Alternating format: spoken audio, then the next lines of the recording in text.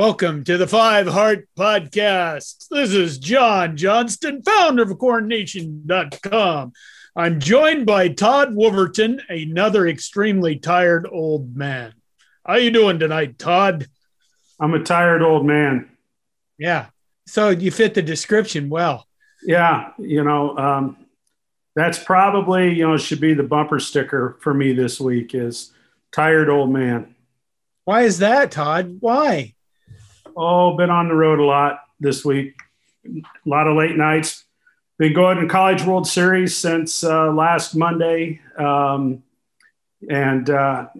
back later than my bedtime each evening, but thoroughly enjoying all the games. It was a blast. It's been a long time since I've been to that many games at the College World Series. Did you run into any drunk as hell Mississippi State fans lying on the sidewalk in Omaha?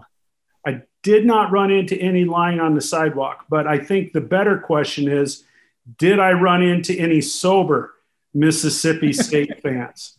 Because I'm not sure that I did. I mean, good for them. Come to Omaha, buy alcohol. Exactly. And they really kick-started the Omaha economy. Let me tell you what. There was a good bunch of Mississippi State fans there early in the tournament, and then once they made the finals, boy, I'll tell you what, they just invaded, and you'd get the hell out of Mississippi if you could too. Well, I think that's true. And, but, you looked around that stadium and there was maroon and white all over the place. Vanderbilt had their parents and maybe a few other fans sprinkled here and there. But I'll tell you what, Mississippi State, they took over TD Ameritrade Park. And they were hungry. They were thirsty. They wanted to see their team win a national championship. And, and they did. But it was a lot of fun. I was pulling for North Carolina State, actually. That's kind of the team that I picked. That I was going to cheer for through the tournament. And, they had some exciting moments and then some not so exciting moments the way it all ended up with them. But, it's pretty easy to latch on to Mississippi State. They play an aggressive kind of baseball. And, their fan base, they're totally in it. The only thing that could be crazier, I think, at least in terms of fans, is if Mississippi State played either LSU or Arkansas in the championship. If any combination of those three teams ever make the championship series, lock up the women and children because it will be absolute insanity in Omaha. What about Nebraska, Todd? Well, that is the wild card. And absolutely, if Nebraska were to make it to the championship series, it would be hard for anybody other than the parents of the visiting players to acquire a ticket. Wouldn't that be cool? To leave 20,000 Arkansas fans, sitting in the parking lot having to watch it on TV rather than being in the stadium. Oh, that'd be cool. I'm kind of burned out as well. Do you know why I'm kind of burned out? Well, because you're an old man. Yeah, well, there's that. Then there's this, people keep blowing shit up again. I got a web server, the front end's down. Looks like a problem with .NET to me. It's given a 404 error, even though the old ASP code is there. The application pool identity is set correctly. Permissions for the application pool are set correctly. It's the same code that's been running on this server now for months without any change. It's been working fine. Suddenly now it doesn't work anymore. And I can't figure out what the fucking deal is. Are you sure it's a 404 error and not a 487 error? Because if it's a 487 error and you got a TFD sync problem, then you could be way off base, John. I'm thinking on calling Brett Bellama tomorrow for support. That's how serious this is. So about Nebraska getting to the College World Series, did you see the news today? Yeah, Mr. Bolt, Coach Bolt got a $100,000 raise from interim AD Garrett Classy, and they added a year on to the end of his contract. So looks like he is at least contracted to be Nebraska's baseball coach through 2026. So good for Nebraska. That's great. So let me ask you this. We are without a leader. we have an interim AD, yet they were still able to execute a contract. I thought they were completely paralyzed without Bill Moos around. I've just insulted most of the athletic department, but I just, that's the other guy that's in the news today. I mean, we're just going to rip through this stuff, right? Number one, I'm glad we're going to have a 15-minute podcast tonight. I'll tell you what, John, I only saw the headline, and it looks like they released the settlement for Bill Moos, but you're going to have to share the details on that, because that's one thing when I was traveling today I was not able to keep up with. Well, he gets paid about $3 million. And everybody is like, oh God, why, ooh, look at all the money, blah, blah. Okay. What is the athletic department? About $150 million company, probably? No, there's somewhere in that ballpark, I would guess. Yeah. Okay. Would you call it what's the biggest company in Lincoln, Nebraska? Probably a bank, or the University of Nebraska Athletics, or the University of Nebraska. Or the state of Nebraska government. Okay. So we have 2 public sector things, 3 if we count the athletic department as a different entity. But you didn't mention Duncan Aviation. I don't know how many millions of dollars they're worth every year, but the point is this: the guy who's basically running a $150 million company. Normally, when you pay a guy to run a $150 million company, you pay him several $1 million a year, probably more than Bill Moos was making. You have a contract with him. You tell him he's going to retire early. Let's say the board of directors says, Bob, you're fired. We'll pay you out the rest of your contract, but get the hell out of here. You're done. Thanks for your service. We're going to pick somebody else. You have a contract with people. You terminate the contract. You pay out the contract.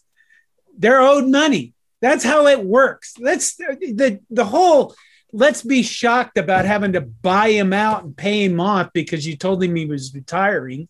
There's no malfeasance here. There's no indication that he did anything wrong. There's rumors flying all over the place, but none of that stuff is breach of contract type stuff where you look at Bill Moos and say, Bill, get the fuck out of here. We're not paying you anything because we discovered you cooked the books, because we discovered you sexually harassed people. There is literally zero of that. So I don't know, I'm old and cranky, and the outrage after a while, you're just like, just get over it. God, pay the guy, go the fuck on with your life. Yeah. They wouldn't be paying you $3 million right now if there was malfeasance. And, right. The reality is, John, you're absolutely correct. They had a contract. They have been having regular conversation about Bill Moos's retirement at his monthly meeting for quite some time now.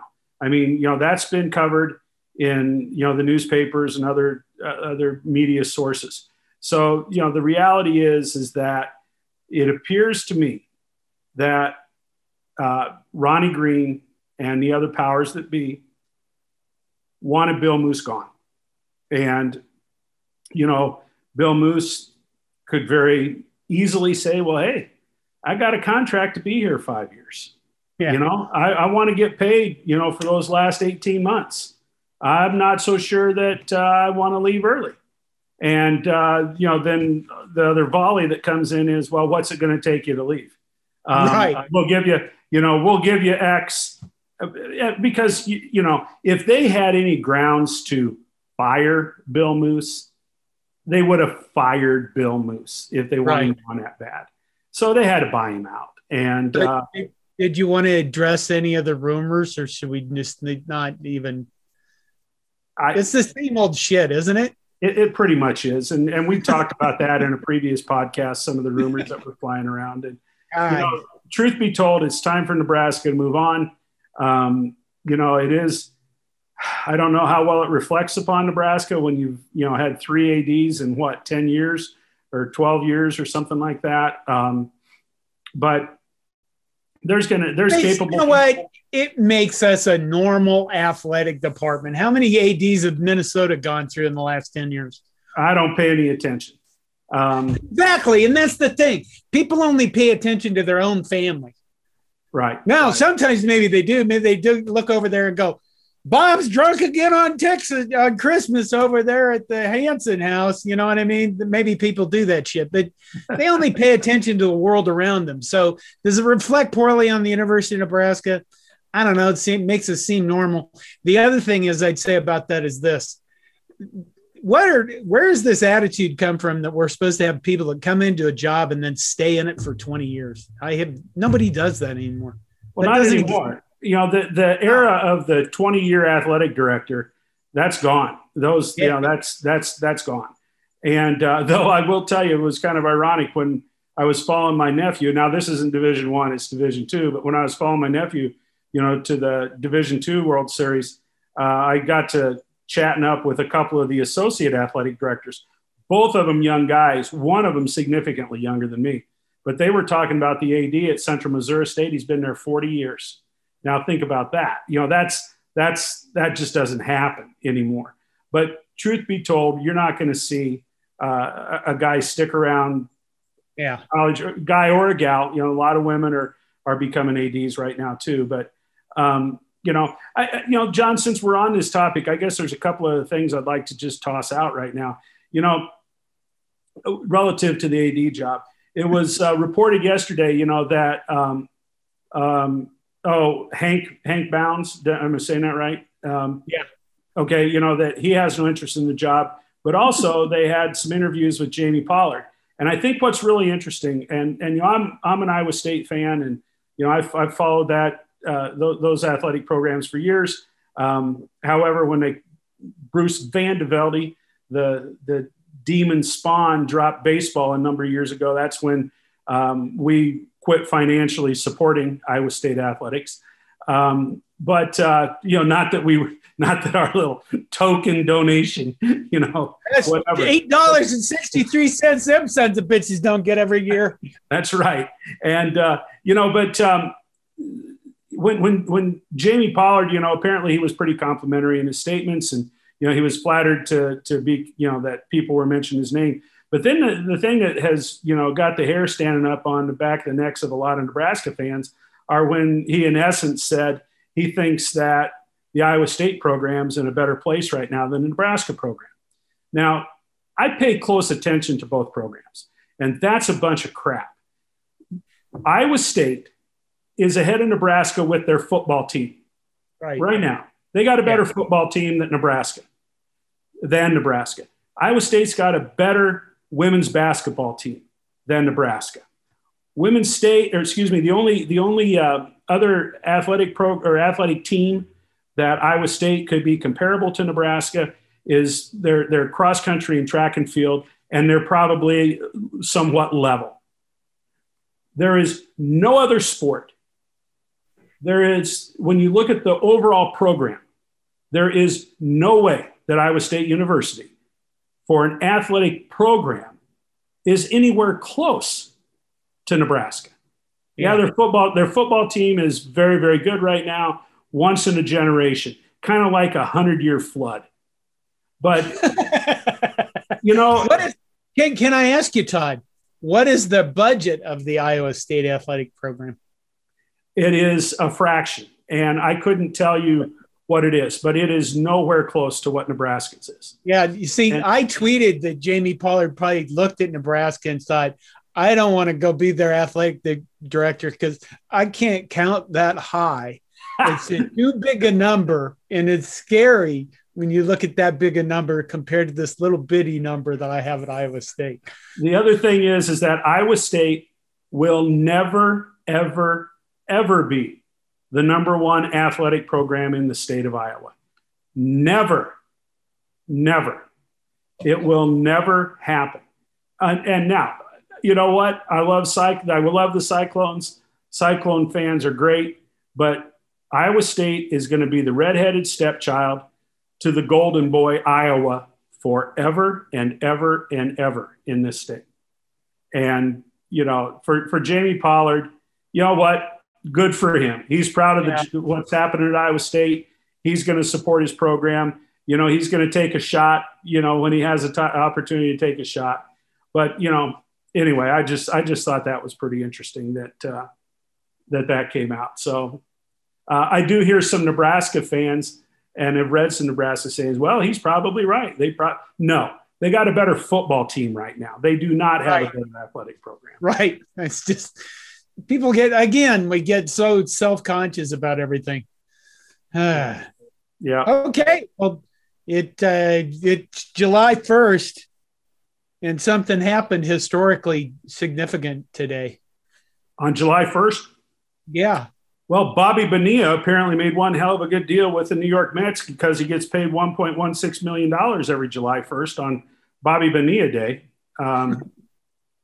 Who's Bobby Bonilla? He was a third baseman for the Pirates and then the Mets. I don't know the whole story, but I was listening to Sports Talk coming home, and they were all talking about Bobby Bonilla Day. So, okay, that's July 1st. Yeah. What else on July 1st? Boy, you got me stumped there, John. LEXI SUN announced a new line of clothing of her own. That's the news. John, have you purchased one of everything? I haven't taken a look at it yet, but I'm going to. You know what? By God, I'll pull it up on Instagram right now. That was the news, is that LEXI SUN has a new line of clothing. And let's see. I think people are getting Runza's restaurant, something. Oh, yeah. You talk about when you know that what people care about. Yesterday, I interviewed the CEO of Boost Mobile. Okay. The CEO that runs Boost Mobile. Do you know how much Boost Mobile is worth? Millions and millions and millions and millions. And millions more. Yes. And you could take the M and replace it with B. Billions. Yes. And I interviewed their CEO about this. Today, they announced that they were sponsoring the Cavender twins from Fresno State. The Cavender twins? Are you kidding me? They got them? Yeah. Wow. That is amazing. Who the hell are they? They have millions of followers. They have a YouTube channel. They have TikTok, Instagram. They have millions of followers across social media. They are two girls that are twins, 5'6" guards that were told they would never play in Division I because they were undersized. Fresno State won their conferences last year. I talked to the CEO. That thing on YouTube got about 45 views today. In other words, almost nothing compared to, when I did my instant reaction thing to Bill Moos being fired, it had over 2,000 views. So either people don't give a shit about the CEO of Boost Mobile, or they don't give a damn about NIL, or I'm a crappy marketer. But here's some things that he said that were very important. Number one, I asked him about how do you handle college athletes differently, and he said, compared to Pitbull. Pitbull was one of their spokespeople, right? His answer was, well, we could get about 10,000 college athletes for one Pitbull and make a much bigger difference basically in their lives than it would even mean to Pitbull. So that was important to him. I mean, he talked a mile a minute, and you could tell he was he was a busy guy. They had shit tons going on, and he took 20 minutes with me to let me interview him. So I appreciated that. But I did get the inside track of a CEO that runs a multi-billion-dollar company, the fourth largest wireless carrier in the United States now. And he basically said, the thing about NIL all this time is people have been going, well, what Nike's just going to buy everything for Oregon. Okay, Nike isn't even going to probably do anything with this shit. Companies like AT&T, Verizon, IBM, they're not going to get involved in this. You know who's going to get involved? The local bakery in your town is going to get involved with this. The firecracker stand in Beatrice, Nebraska. Exactly. Right. Who was it? Cam Jurgens is selling half-price fireworks. Right? This is just incredible because this is, what's running through my mind is those commercials you used to see where you can get, Earl Scheib, get your car painted for $99.95. And Jeff Byers, our buddy from college, I remember when he took his car down to Earl Scheib in Lincoln, Nebraska, and he ran out of gas, so we had to push it the last block and a half just to get it there so he could get it painted. And they painted it some god-awful flat gray. It was pathetic. But it was $99.95 to get your Earl shot. $99.95. Yeah. Joe Schweiback's Speed. We're going to Joe Schweiback's Speed. Oh, my goodness gracious. We're turning these college athletes into hucksters. They're shilling for whatever, They're just trying to figure it out. This is what happens when you let. You're right. You're right. They'll figure it out. I mean, they'll get it all figured out. If Cam Jurgens released a line of clothing, I'd be going, okay, what the hell? None of this shit fits me because it's for really huge guys that play center. Well, I did on talk radio. They were going on about some of it, and it sounds like there's a lot of athletes that are on Cameo. I've only recently heard of what Cameo is, but that's something that makes some sense. I can see where that would be something that's kind of cool, and where kids, college athletes could certainly benefit from that. And it is, many people have said it, it's not my term. It's going to be the Wild West. It's going to be nuts for a while, but eventually it's going to, there'll be kind of a groove, and then people respond to what it's, a year from now, we'll certainly know a lot more about what's going on than we do right now. But I think it's exciting because it gives chances for smaller businesses to make a hit in their local area for not much money. I mean, like I mentioned, the local bakery is going to sponsor your favorite women's basketball player, and there's nothing wrong with that. I mean, I don't get that why there was a big deal about this in the first place. It's because, like some guy tweeted at me yesterday, I think it was, well, what happens when some super rich alum just decides to pay a kid for blah, blah, blah? Well, people that are super rich don't get super rich by making shitty investments. Okay. Yeah. And you're not just going to throw $50,000 at an 18-year-old kid and say, go hawk my paint jobs for my cars. You know what I mean? Well, there's going to be oversight on this. And, these kids are eventually, they're going to have to pay taxes on this income. There's going to have to be, there's going to have to be money trails now that it's out on the open. And what this does, it's kind of like the legalization of marijuana or the legalization of other things like that. It takes it from, under the table to out on top of the table. So people have some idea of what's actually going on. And, it's going to make it difficult for the bagmen, to influence some of the athletes. But, I agree with you. The McGowan brothers announced their own podcast sponsored by, I think, a tavern or something. Sure. Now, there were guidelines issued by the universities, and there's been a lot of other guidelines issued by universities that you cannot promote. Obviously, you can't sign a contract with somebody that conflicts with a school contract.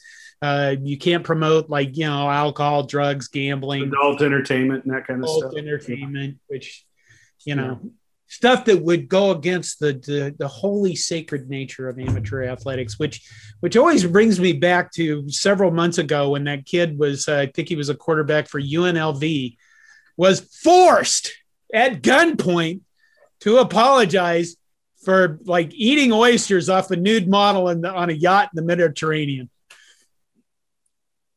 Wait, what the hell? Did he get paid for that now? I hope, yeah. I would hope he would get paid shit tons for that now. It's funny to me that we worry about this kind of stuff, but the politicians we keep electing are the deepest bunch of dung heap shitheads on either side of the aisle than any of these kids are ever going to be. Mostly, the thing that I look at too, and I could go on it. An incredible rant and jump all over the soapbox on this, but you have colleges and universities, as well as a lot of head coaches that are making obscene amounts of money off of I'm not going to use the term labor. I'm going to use the term effort. They're making all of this money off of the efforts, the voluntary effort given by 18 to 22-year-olds. And, when you look at football coaches, college football coaches that have $5-6 million contracts, and you still have athletes who are on scholarship that can't afford a plane ticket to go home and see their family. Yeah. That's absolutely wrong. That is wrong. And, I know that the old school folks say, well, they got a college scholarship. You know what? They do have a college scholarship, but athletics takes so much more time from them than their academics do. And most of them don't take a full load of courses. Very few of them are going to get done in 4 years if they wanted to.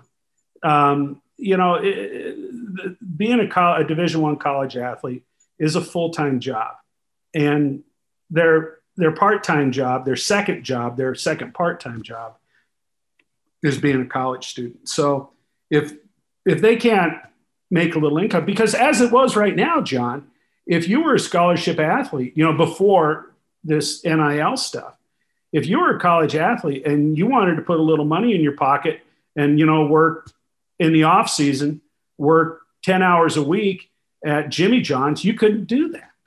You could not subsidize any other student on campus could work that part-time job, but a Division I athlete can't.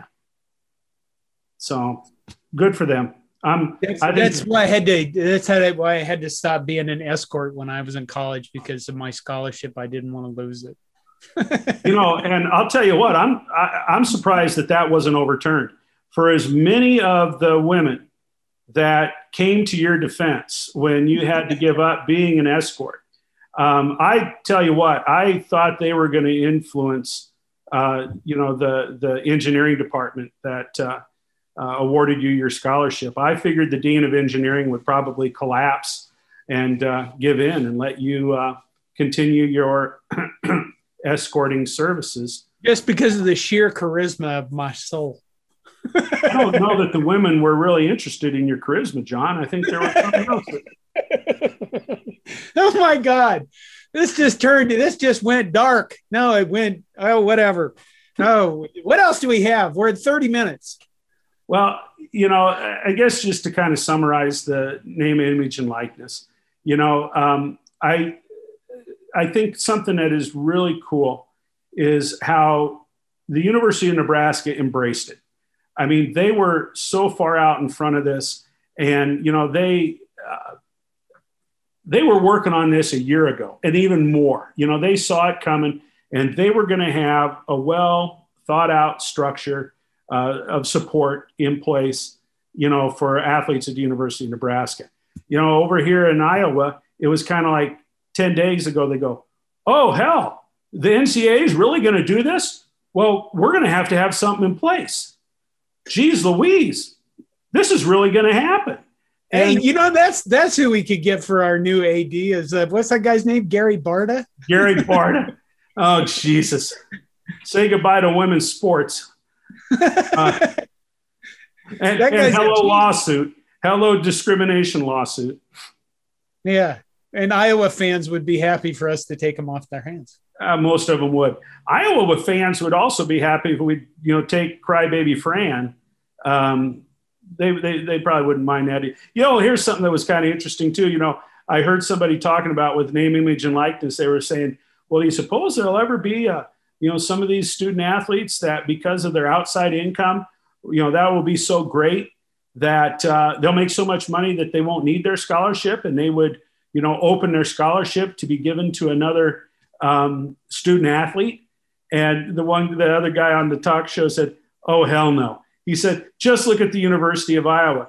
Kirk Ferentz and Fran McCaffrey, all of their kids took the scholarships. Yeah. They didn't pay for their own kids, to play at the University of Iowa. So, it's a cute, it's a cute idea, but like I said earlier, people don't get super rich by making bad investments. And right. And if somebody's going to give you a $300,000, $400,000 college paid for free, you take it because you're not an idiot. Right. So, but yeah, it's going to be fun to watch. It's going to give people something to talk about for the next 3 or 4 days. And then, something new is going to come around, and that's going to grab the headlines. And then before you know it, it will be time for at least the Nebraska team to report to camp, because they get to play a week 0 game. So they get to start camp a little bit earlier, and that'll be fun. Big Ten Media Days is 3 weeks away, I think. 3 weeks away.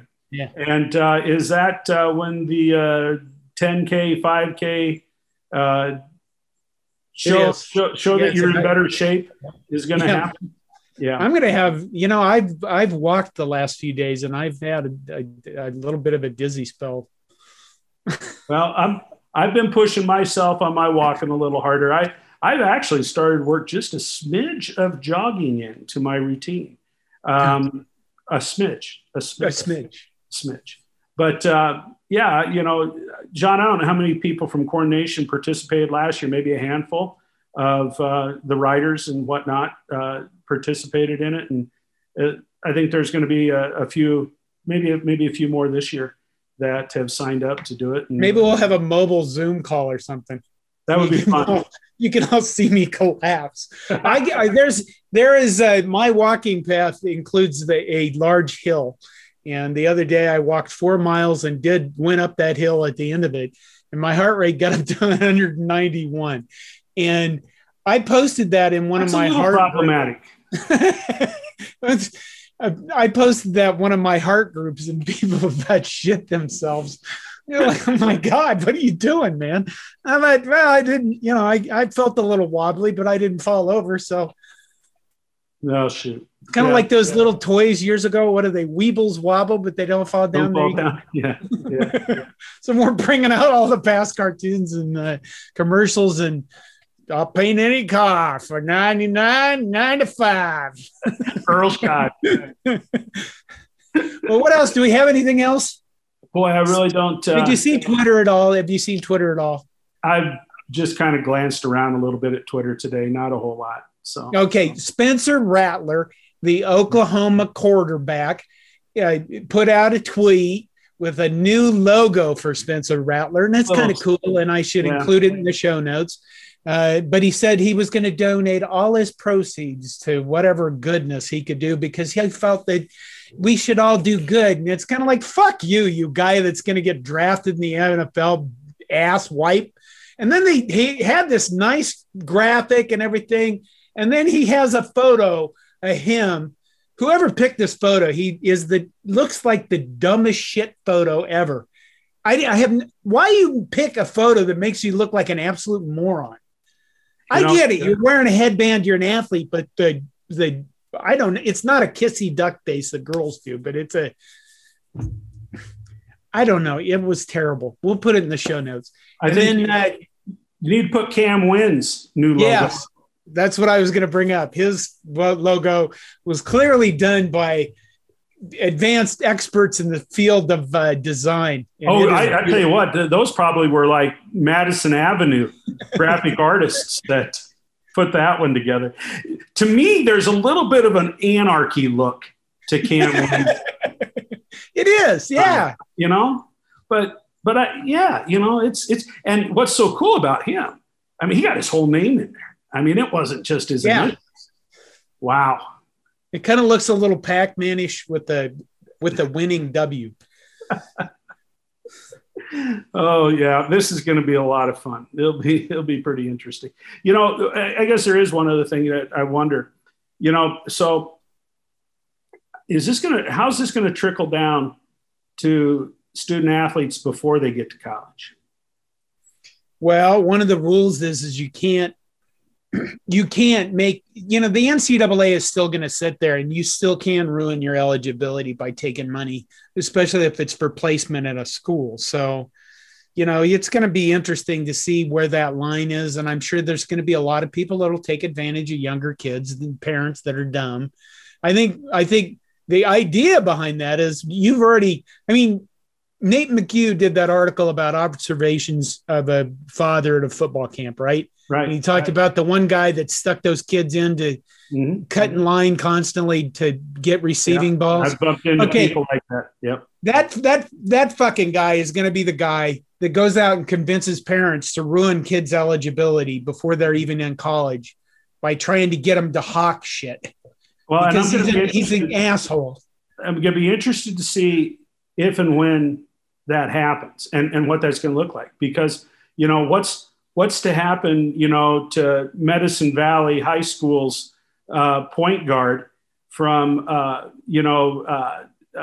doing a spot for, you know, the used car dealer in Curtis, Nebraska. And, you know, so I don't know. Nobody talks about it outside of colleges and universities. I'm just really curious because, you know, as well as I do, there are so many con men out there that have the ears of these parents of these 15 and 16-year-old hotshots. I don't know. It will be. We are in interesting times, John. We are. LEXI SUN has her own T-shirt logo. We're going to be done now, so I can go look at her clothing line. Ladies and gentlemen, join us next week when John will be wearing a LEXI SUN original. Yeah. Why not? My God. The woman's an Amazon, and she's an incredible athlete. She's a joy to watch, especially in a Husker uniform. If she was wearing like a Texas uniform like she was years ago, then we'd be a different story. But she's a Nebraska alum and a Nebraskan and a Husker. So by God, I'm going to go look at her clothing line or whatever she's selling. I don't care. Well, John, could be. Let's say goodbye. John, we're going to say goodbye. Ladies and gentlemen, this is Todd Wolverton. This has been the 5 Heart Podcast, where 5 hearts are all the hearts you need. John, go Big Red and look at LEXI SUN's new merchandise line.